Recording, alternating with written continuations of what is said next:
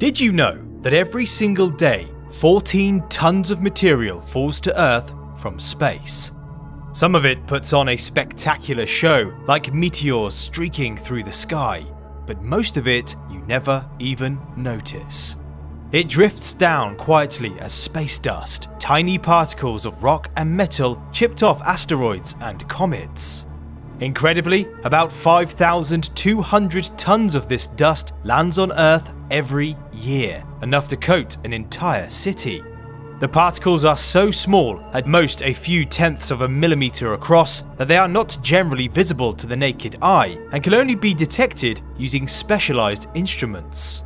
But here's the wild part: every time you step outside, you're probably catching space dust in your hair and washing it away later without realizing it. It kinda makes you wonder what's floating down from space onto you right now.